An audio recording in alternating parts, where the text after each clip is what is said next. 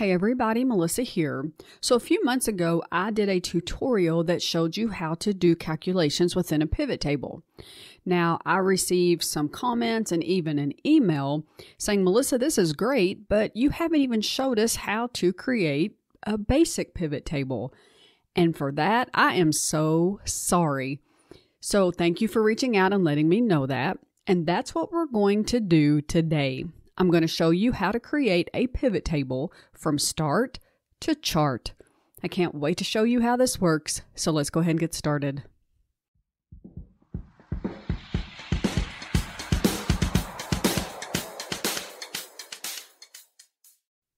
This is a spreadsheet that has all of our sales data for 2023 for Mel's Fruit Company.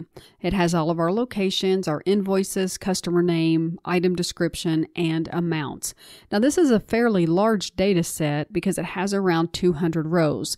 And what we want to do is pull it into a pivot table so we can easily do some data analysis with what we have here. To create our pivot table, we're going to go to Insert and go to Pivot Table, and then from table or range. So this box pops up and it says pivot table from table or range. Now if you notice, it's automatically picked a cells, which means it's picked all of the data we have on our worksheet excluding our headers, which is what we want it to do. Next, it's going to ask us to choose where we want the pivot table to be placed. Now you can do a new worksheet or an existing worksheet. I do a new one because I tend to do charts with this data, and if I try to do it on the same page, I get confused, but this is going to be whatever works best for you. So I'm going to keep this as new worksheet, and I'm going to tell it OK. Now if you notice at the bottom, this is our sales data, and it's created a new sheet called Sheet 2 that houses our pivot table. Now over to the right, you'll see pivot table fields, and this is where we're going to start designing our pivot table. So the first thing we want to look at is what filters do we want? What do we want to be able to filter by? Do we want to just be able to see locations? Do we just want to be able to see certain items that we have? Or how do we want to be able to filter it? So for me, it is going to be my item description and my customer name. So I'm going to pull those to filters.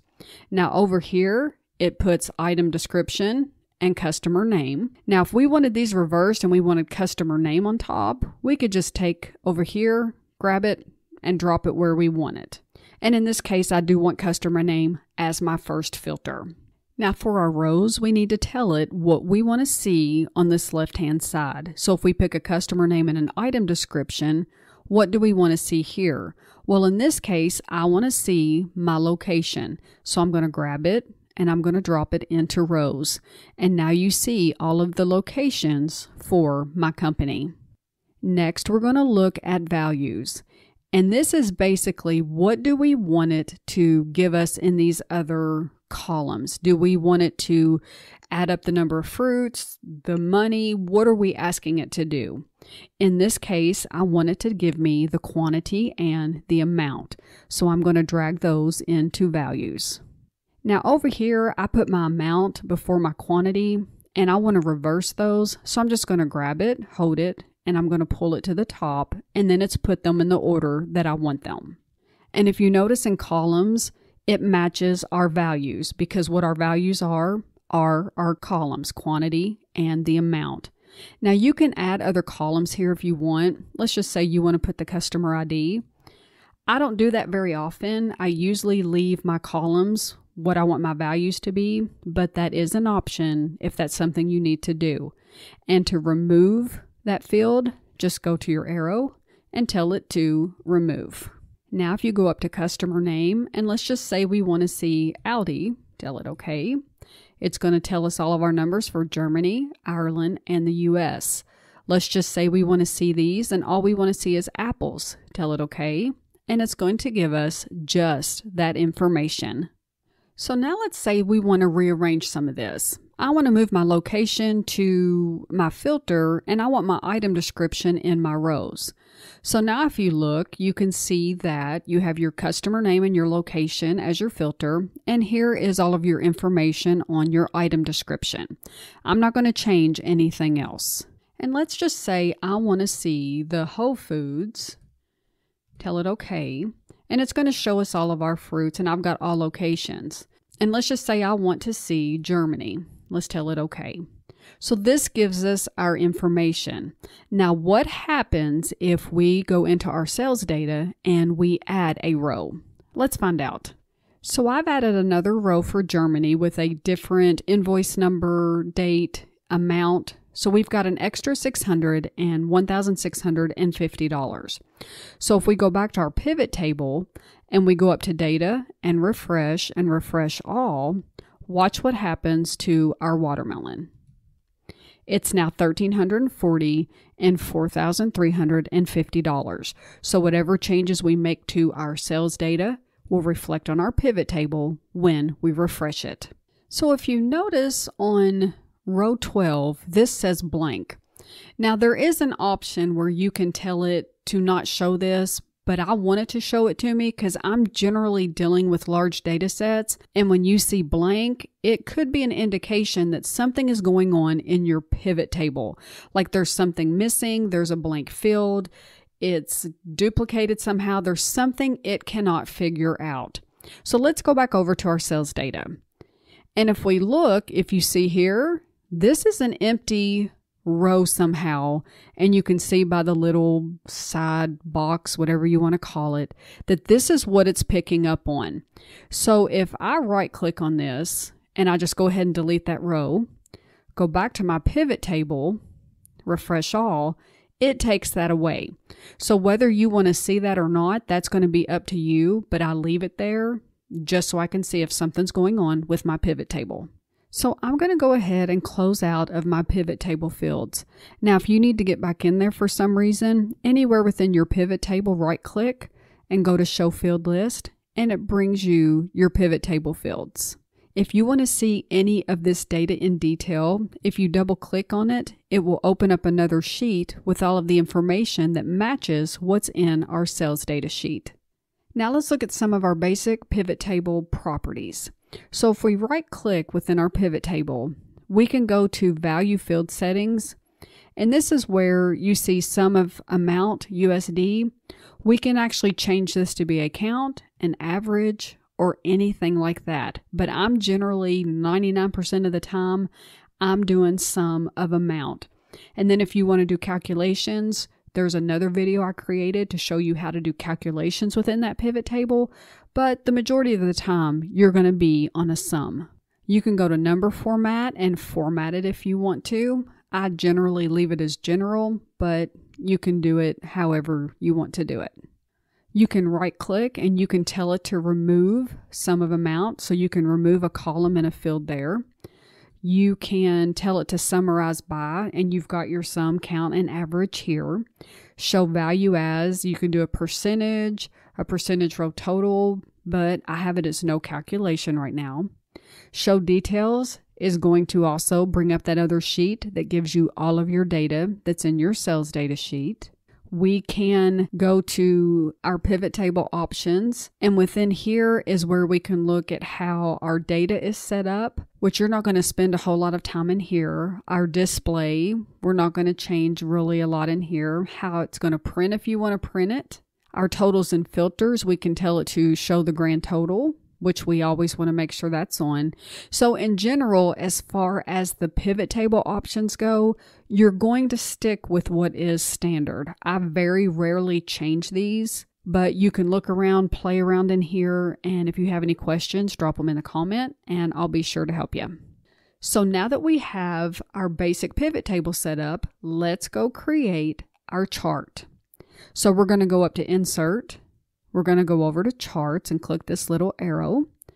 And we have all kinds of charts out here, bar charts, area charts, line charts. But I'm going to do a column chart, and I like the clustered column chart. So I'm going to select it and tell it OK. And here's our chart. Now this is why I said I like to have my pivot table go to a separate sheet instead of the same sheet, is because I may have 3 or 4 charts going out here at the same time, depending on what I'm doing within my pivot table. So if you notice, we have a bunch of fields that are in gray, and I don't like these being here. I think it just jumbles it up, so I want to remove these. So if you just go to any one of them and right click, You can tell it to hide all buttons on the chart. So now all of our gray boxes are gone, but now it looks a little too plain. So let's do a little bit more formatting and add just a couple more things. So I'm going to go up here to the plus, and the first thing I want to add is a chart title. So I'm just going to go ahead and name this Sales Data 2023. And that's a little small, so I want to make it bigger so I can go to my Home tab just like with anything, and I can change my font size. And I think 20 is about good, so that looks pretty good. So the next thing I'm noticing is my left-hand column here, or my axis. And this is like 10, 20, 30, 40, 50. That seems a little much to me, especially if we start getting sales data that ranges from 10,000 to, let's say, 200,000. That seems like a little much. So I want to narrow this axis down a little bit to where it doesn't show as many values. So to format this axis, we're going to go to it and right click, and we're going to go to Format Axis. Now over here on the right is where our options are. So under our bounds, we have a minimum of 0, which is our 0, and we have a maximum of 80,000, which is where this number comes from. So if we're getting 100,000, 200,000, we would want to change that maximum. Where this 10,000 increment is coming from is under our units. We have major units of 10,000 and minor units of 2,000. So this major and minor unit, they're kind of bound to each other, almost like a ratio. So let's just say I want to change this to 5,000, and that's totally going the wrong direction, but I want you to see what I'm talking about. So let's change this to 5,000. If you notice, we have a lot more over here. And then our minor is 1,000. And it also changed our maximum to 75,000. So what I want to do is I want maybe, let's try 20,000 in between these units. And now over on the left, we have a starting point at 0. And I usually let mine start at 0 because I may have some locations that haven't sold anything, but that's going to be completely up to you. But now we've got 20, 40, 60, and 80. And I personally think that is easier to read. And if you hover over your bar, it's going to tell you what that value actually is. We're not going to really do anything in the horizontal axis crosses. We can leave that the way it is. For your tick marks, you can use them. I generally don't, but I'll show you what they look like. They just put tick marks along your axis, but whether you use them or not is up to you.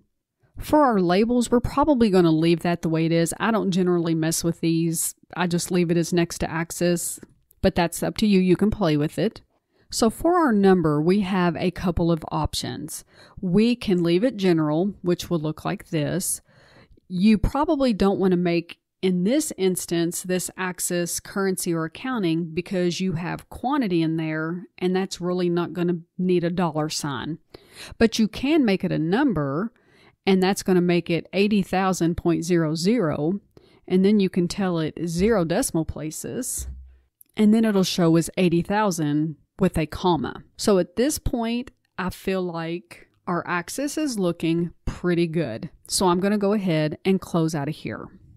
So the next thing we're going to look at is formatting our plot area. So we're going to select it and right click, Format Plot Area. Now what this is this is the background. So right now it's white. If we go and let's just say we change it to green. Ooh, no, that's ugly. No, thank you. I'm going to put that back. But what that does is it changes your background. You can leave it a solid fill, which is white. You can put a gradient. You can put a picture. We can pick a different color. I've seen them a light gray. You can change the transparency. You can put a border around it, or however you want to use that. But for me, I'm going to go ahead and put it back. So the next thing we might want to do is change our data series.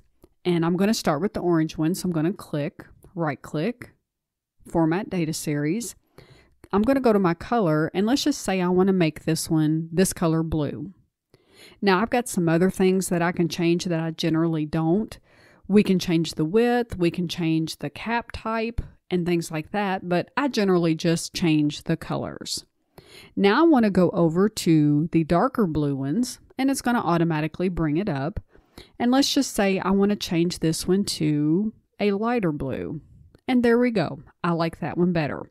And then if you notice, it shows our sum of quantity and sum of amount, and it changes those colors as well to match our data series. So that's generally all I'm going to do in there, but you feel free to play around with it, see what it does, what you want to do, and don't be afraid to play around with it. So probably one of the last things I want to do to my chart is look at this axis here. Now, this isn't as cluttered as it can be, but the more data we have down here, the closer together this is going to get. So I like to put my text at a little bit of an angle so that it doesn't get on top of each other, or even in this case, it's going to make it easier to read. So with the axis selected, we're going to right click, Format Axis, and we want to go to our alignment. And you have the option of where to put them within the chart or the data series area and our text direction. And I'm going to do a custom angle of maybe a -35 and see how that does. It kind of makes it go in an angle so it doesn't look as close together and it makes it easier to read. Let's do -40. There we go. I like that a little bit better. But we do have the option to change our colors in here of our background, change the colors of our text, but I don't mess a whole lot within here except for my custom angle. So now we'll look at something really neat about these charts and pivot tables. So if we go over to our customer name and location, and let's just say we just want to see the US, watch your chart. It changed our axis, and it only has data for the USA. If we go in and we tell it we want to select multiples, and we want to see the USA and Italy, and we tell it OK, then it's showing the USA and Italy combined. So if we go back to our sales data and there's more information added. So we have a new invoice from the Whole Foods for 1,000 quantity of watermelon at $5,000. If we go back to our pivot table and our chart, we've got 46,630 and 328,890. If we refresh our data, our totals have changed here and our chart has been updated. And now you know the basics of a pivot table from start to chart. And that's it for today. If you found this video helpful, please give it a thumbs up. If you want to see more content like this in the future, be sure to click that subscribe button before you leave. Thanks so much for watching, and I'll see you next time.